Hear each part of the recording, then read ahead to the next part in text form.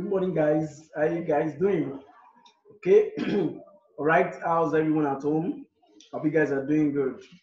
Please make sure you always follow NCDC's safety precautions. Okay. All right. Continuing from the last video, which happened to be week 4, where we talked about citizenship, who a citizen is, ways of acquiring citizenship, and also ways that is requirements for citizenship. Okay, now from there, this video is going to be for week 5 and week 6, where we'll talk about citizen proper and also right of a citizen. Okay, let's go through our learning objective. That is what we are expected to learn. Okay, at the end of the lesson, the student should be able to, one, explain ways of losing citizenship. That is, even if you've acquired, you were able to go through all the steps. So how, what can make you lose those citizenship? Then number 2, the fundamental human rights. 3, I like the duties and obligations of a citizen in a state. And 4, explain the ways by which a citizen's rights can be safeguarded. And number 5, I like the limitations to a citizen's rights. Then number 6, which happened to which I know you guys know already, differences between a citizen and a non-citizen. Okay, moving on, ways of losing citizenship.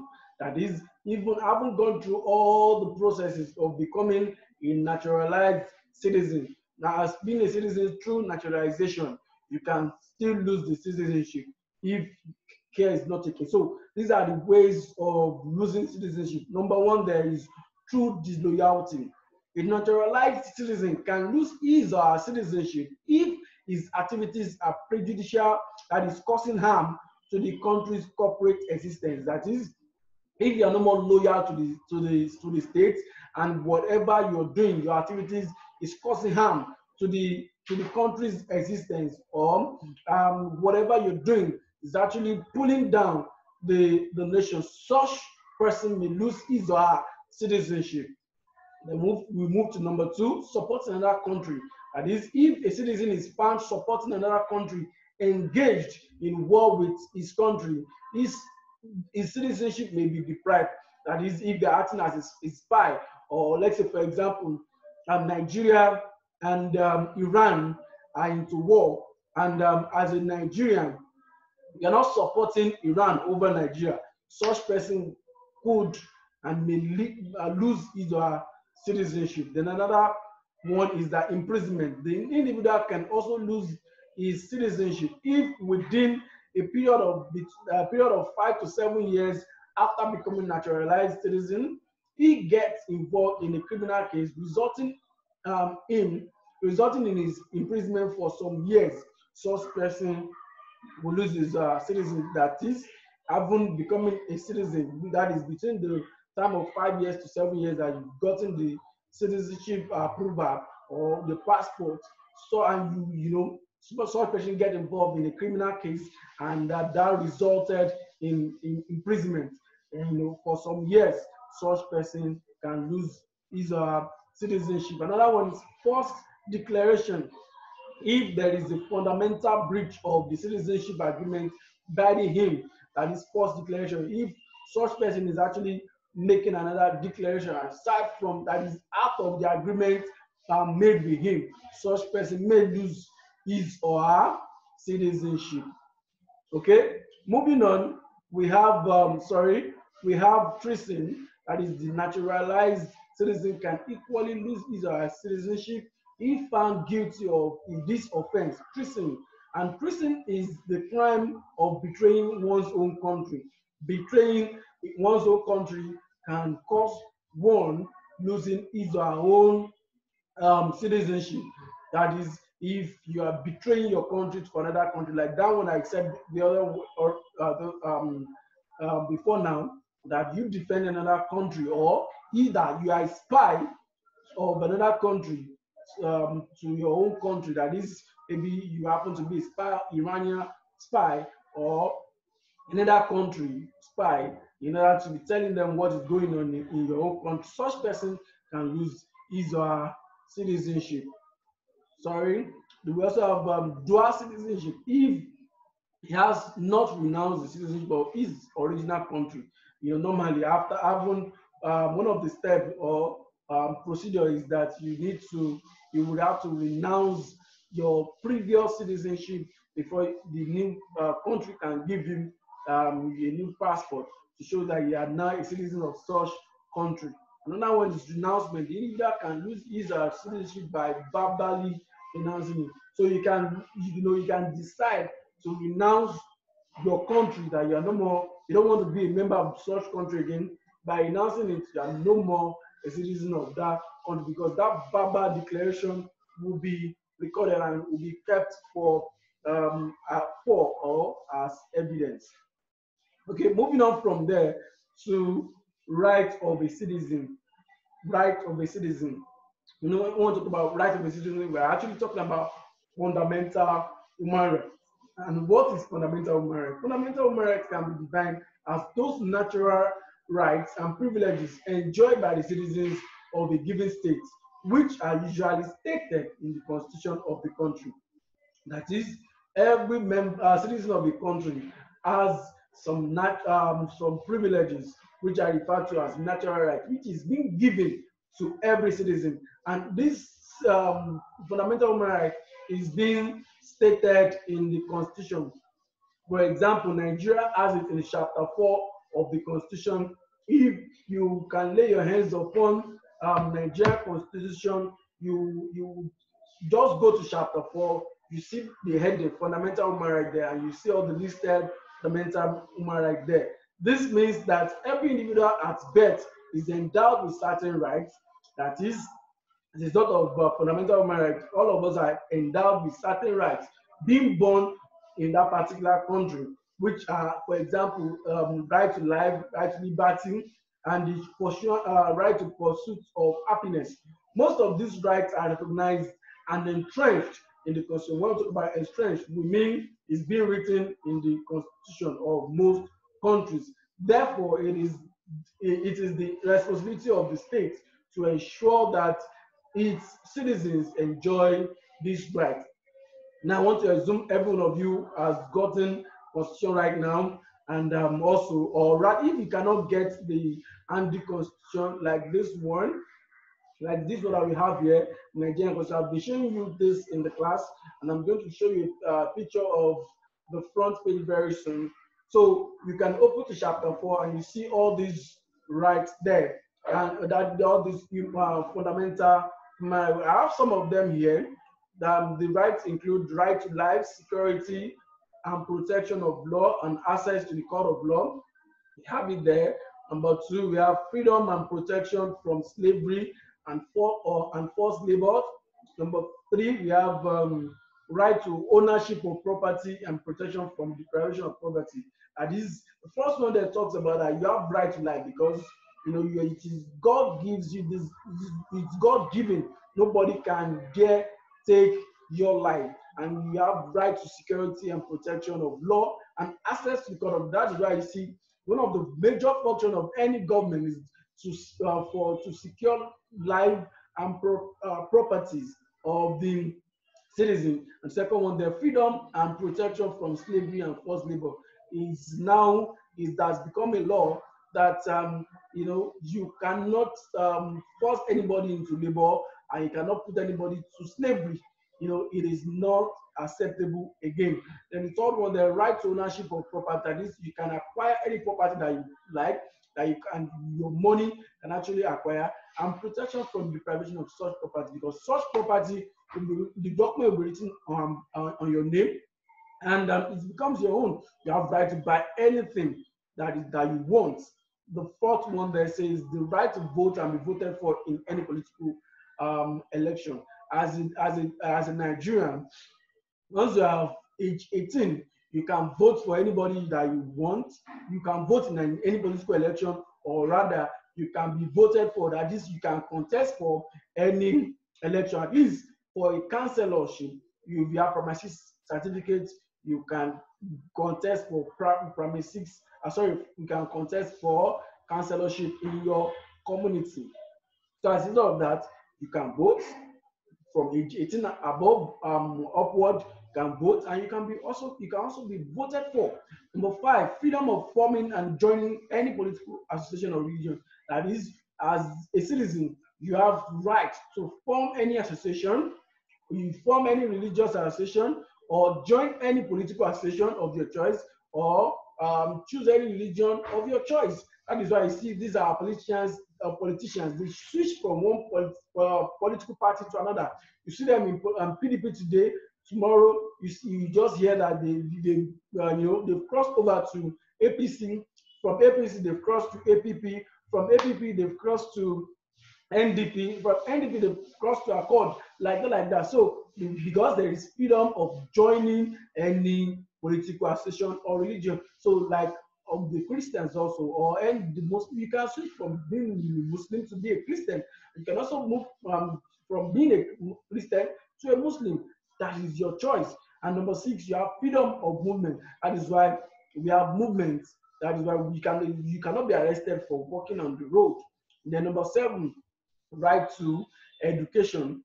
Okay, then that is reason why the education sector is one of the most important sector in Nigeria, because it is part of our right as a citizen. But hey, freedom from unlawful detention, arrest, and torture. We have freedom from unlawful detention. If you are being detained unlawfully, you can sue such person or that particular law agency. You are also free from unlawful arrest and unlawful torture. Such person can be arrested and be sued to law if your right is being deprived of you. They also have freedom of expression and of the press. That is why we can actually make our opinion. You see a lot of people talking in the press, a lot of people talking on Twitter, on Instagram, on Facebook, and many more like that. So it's because they have freedom of expression, whereby you can criticize the government, you can talk about any kind of thing that you feel like talking about, because you have freedom of expression, and that the same thing as freedom of speech. Then number 10, that we have right to a fair hearing. That is, you have been taken to the court of law. You have right to fair hearing. That is, the judge need to listen to your own side of the story. You shouldn't just judge a case based on the other party's statement. You have fair hearing. You have right to even say what you have your own experience about the case. Then number 11, freedom of conscience and of religion. So you have freedom to your conscience and freedom to choose any religion of your choice. So all these are in chapter 4 of the 1999 Constitution. Even if the amended one is still in chapter 4. I said I'm going to show you. I'll be showing you the picture of the 1999 Constitution. We have it here. So make sure you get hold of one. If you can't get a physical one, download it online. It's there. Just type 1999 or just write 99 Nigerian Constitution. You see 1999 Constitution there. You can download it. Go to chapter 4. You see it there. The fundamental human rights. Okay. All right. Let's move from there to the next subtopic. Then now, the duties and obligation of a citizen. And in the last video, when we talked about who is a citizen, we said such person owes allegiance to the duties and obligation of the citizen, and that is the what is it called? The government of such country owes, or should I say, the citizen owes the government some certain duties and responsibilities, and that's where we are right now. The following are some of the duties of a citizen in a state, or rather, the duties and obligations of a citizen to a state. Let me just start. What this means is that as a citizen, the government has given you the fundamental human right, that is your right, which is being given to you by the government. Now, as a citizen, you also have something to give back to the government, which is expected of you as a responsible citizen.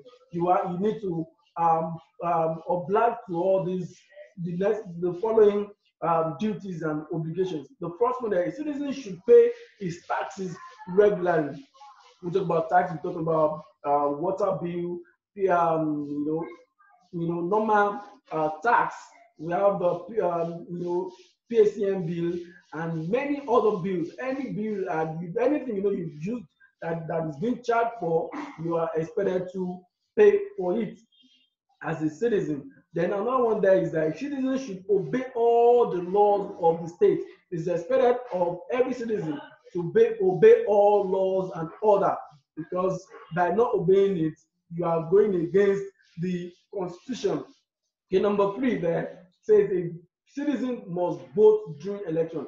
It is expected of every citizen to vote during an election. Once you are up to age 18, you register by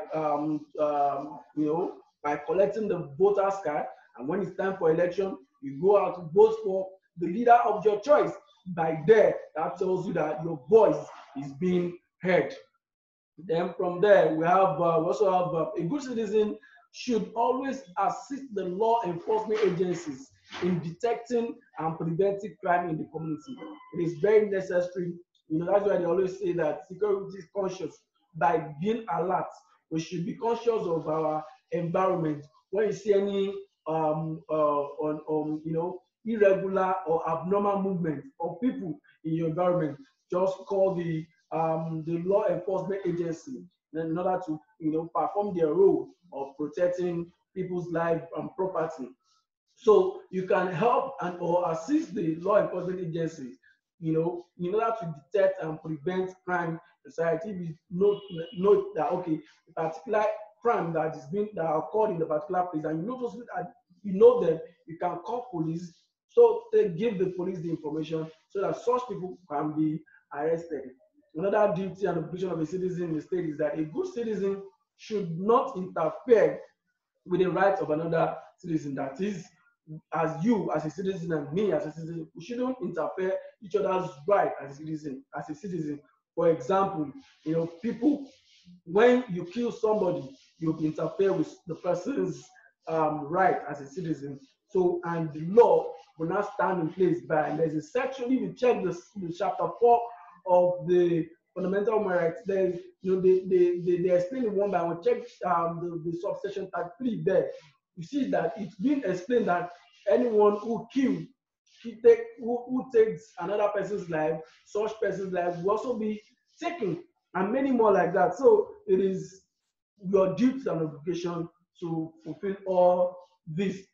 Another duty and obligation is that a good citizen should show respect for national symbols. What are the national symbols that we're talking about? We're talking about the flag, the anthem, the money that's in the naira, the coat of arms, the flag, and many more like that. So all these are national symbols, and we have to pay respect to them. That is why when you see flag of Nigeria, you are expected to salute. That is how the military men, how they do. And likewise in your school, you can see in our school here, God Force College, whenever the national anthem is going on, it's expected of every one of you to be on attention or be as still, just stand still and keep on reading the national anthem. That is, doing that, you are showing respect to the national anthem.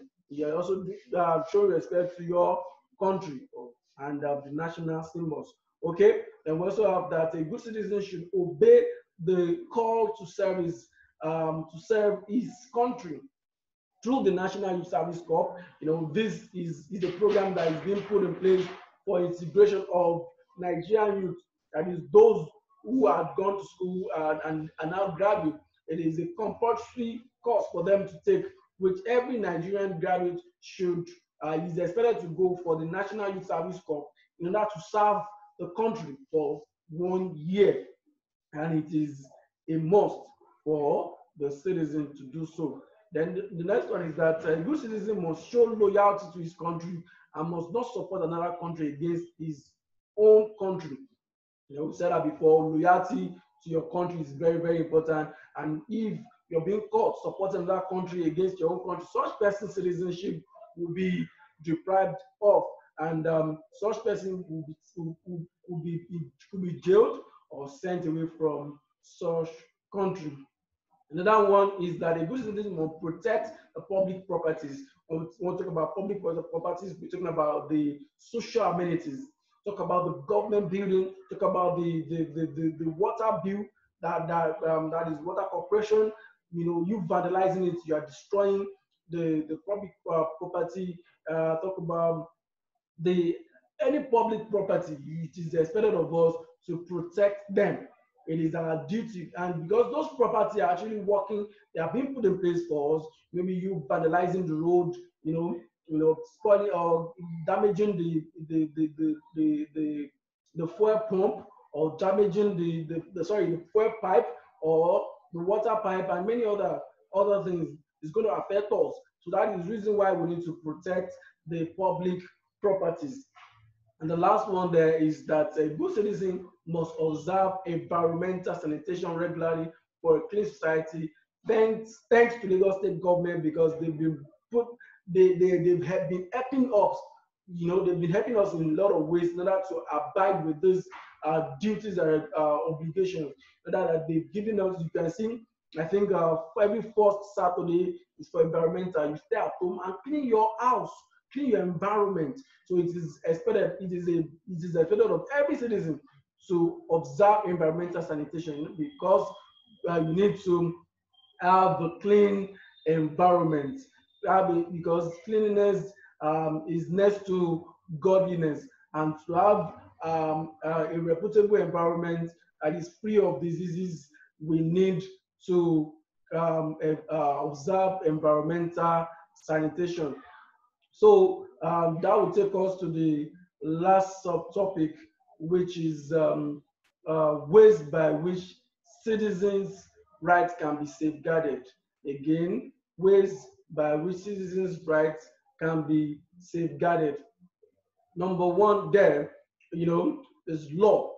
Citizens' rights can be safeguarded through law as a result of supremacy and existence of law to maintain the rights of individuals and their corresponding obligation as a citizen. We are talking about ways by which a citizen's right can be safeguarded. It's been our rights has been put, it has been enacted. When we say the law is being enacted, that means it has become law. That is why we have it in chapter 4 of the Nigerian constitution, taking the heading of fundamental human rights. Another one there is independent judiciary.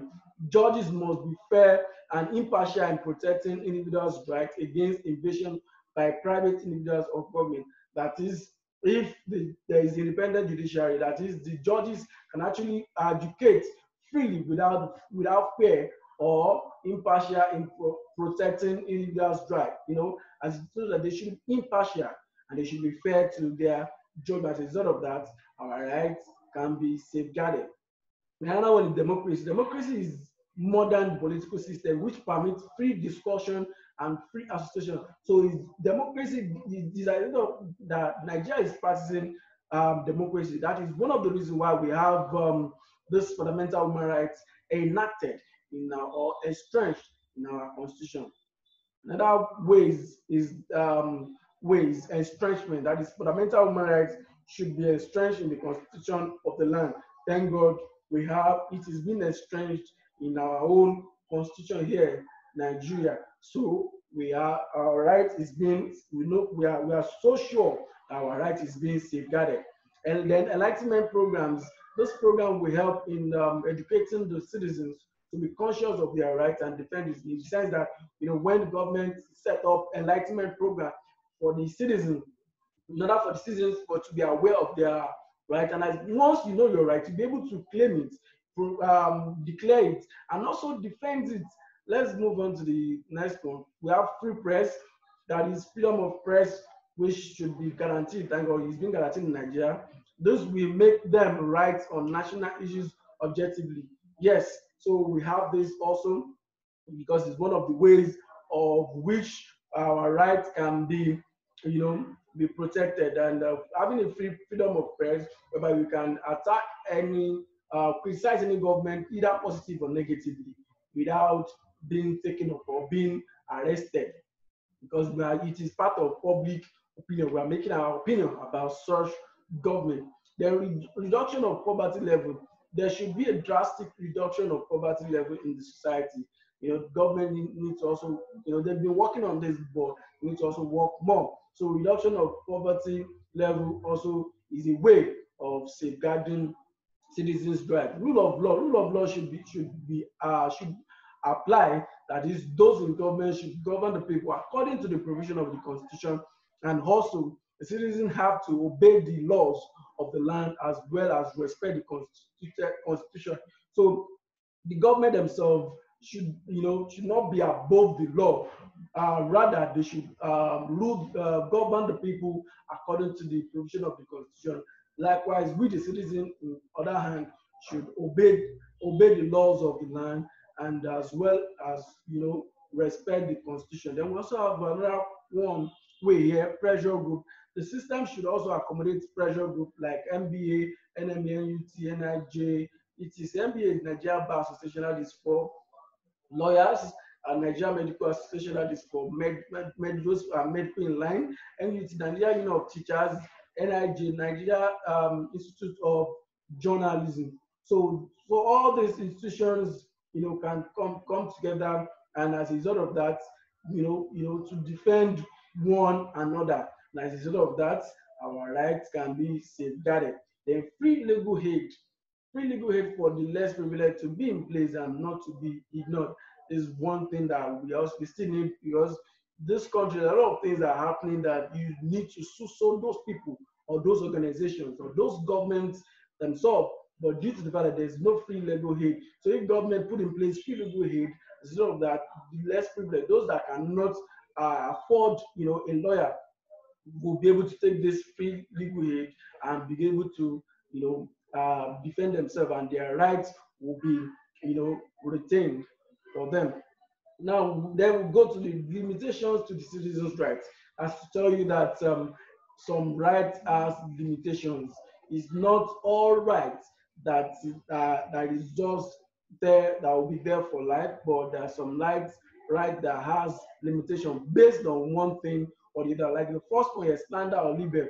A citizen has no right to slander or libel other citizens. This is a limitation to freedom of expression. That is, when we're talking about slander, we're talking about, you giving, not giving people the opportunity to say their opinion or to express themselves. It is a limitation of human rights. Another one is conviction. A citizen who is convicted and imprisoned may lose his voting rights and freedom of movement while in prison. And that you went ahead to commit crime that leads you to the prison, and as a result of that, you've been in prison, you cannot vote even if it's time for voting. So your right to vote and vote therefore is being deprived already, and you don't have freedom of movement. So that this is not being placed by government, but it is you placed on yourself due to the fact that such person has committed a crime. Then trespass. A citizen has no right to trespass into another person's property. This is a limitation to freedom of movement also. Then emergency period. Government may restrict citizens' movement during emergency. That is, for example, the current one that we're having right now, COVID-19 pandemic. The government placed on hold that there is no freedom of movement for the citizen due to the fact that, because their function is they are meant to protect us as a citizen. So they don't want us to be infected with COVID-19, so they have to stay back at home for a few weeks, so that will not, our life will not be taken or will not contact the disease, and as a result of it, our freedom of movement was deprived of. And so you remember sometimes ago when we started having Boko Haram issue, there are some particular states, talk about Borno, Adamawa, and some states like that.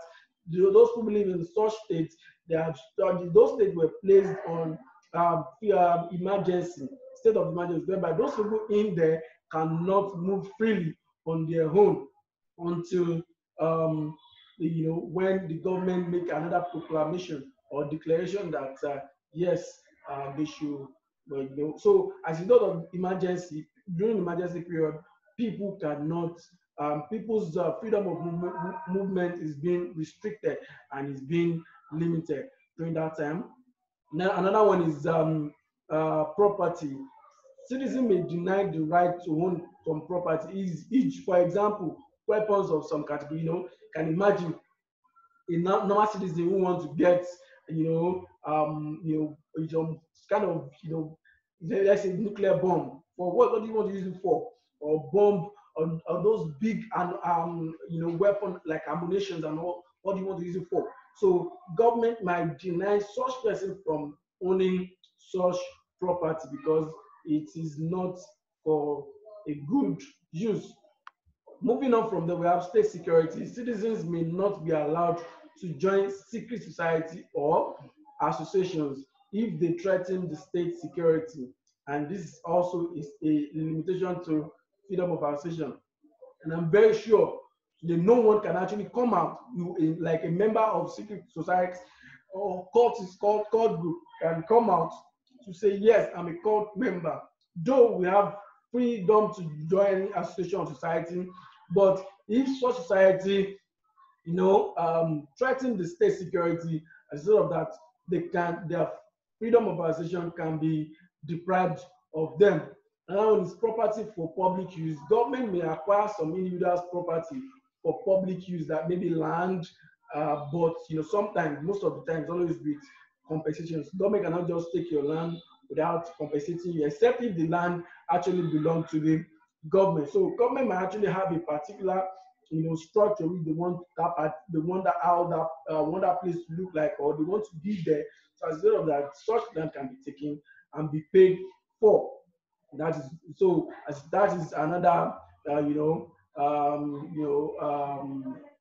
depriving of right to own property. Another one is citizens may be deprived of their lives. This could happen if they take another person's life and are condemned by law. And it's like what I said the other time, that right to life, we have right to life, but you don't have right to kill another person. So if you kill another person, and after taking the case has been taken to the court, they're looking at the reasons why would that happen. Except if it is for self-defense, then such person will be given some jail time, that is number of years to spend in prison. But if it's actually not in the right way, so such person's life can be taken because such person has taken another person's life and is being condemned by law. Then another one is type of government. Type of government in power may limit citizens' right. So that depends on the kind of government such country is practicing. If a such country is practicing one party system, whatever they say, that is the final. Or a military government. Military government, you don't have right to speech, you don't have right to movement. Most of this, there is no constitution, and if there is no constitution, there is no fundamental human rights. So almost majority of the rights are being deprived of. Okay, that will take us to the next topic, which is the differences between a citizen and non-citizen. Again, differences between citizen and non-citizen. We treated this in first term, but we are teaching it again. So make sure you listen attentively. First one, there is citizen. A non-citizen is not a legal member of a state, whereas a citizen is a legal member of a state with full constitutional right. That is, a citizen of a state has a legal constitutional right. That is, as a result of this, they have constitutional rights being a citizen. Number two, a non-citizen does not owe any duty or obligations to the state. That is, someone who is an alien is not compulsory for such person to perform the duties or obligations towards the state, but a citizen owes the duties and obligations to the state. So it is necessary and important for the citizen to perform all the necessary duties and obligations to the state. Number three, there you have a citizen can serve his country in any capacity, while a non-citizen cannot. A non-citizen cannot serve his country, the resident country, in any capacity, but a citizen can serve his own country at any capacity. And then number four, there a citizen must be ready to defend his country when called upon to do so. That is, like for maybe you have to call upon to defend your country, maybe against a particular country, waging war towards your country. But a non-citizen cannot be called upon. Again, another one there, number five, a citizen must show loyalty to the state while a non-citizen may not. So while it is compulsory for a citizen to show loyalty to his own state or country, but a non-citizen may not show loyalty. Number six, a non-citizen cannot vote or be voted for in any political election, but a citizen can vote and be voted for. It is not possible. When you are not a citizen of the country, it's not, you cannot vote until you become a naturalized citizen of such country. That is when you can vote and be voted for. Number six, seven, then a citizen can take up any job of his choice in areas of job selection, but a non-citizen cannot. Yes, that is true. Because when you are a citizen of the country, you can actually pick any job of your choice, or your selection, but a non-citizen cannot. Another number eight there says that the rights of the citizen are guaranteed, while that of the non-citizen is not. Is even the non-citizen does not have any rights in such country. Number eight, the right of a citizen is fully under the protection of the state, but that of a non-citizen is not. So a citizen has a right in the state and is being protected by the law, and but non-citizen does not have any right at all. Such person does not even have any protection under the state. So that's why the last one there talks about life of the citizen is fully under protection of the state, but that of non-citizen is not. So thank you. My name is Mr. Falade. I'm going to expect every one of you to go through this video again and again. It's a long one, but don't bother. Just try to watch it over and over again. We combine with your notes so that you can have better understanding. So till I come your way again, my name is Mr. Falade. See you next week. Bye.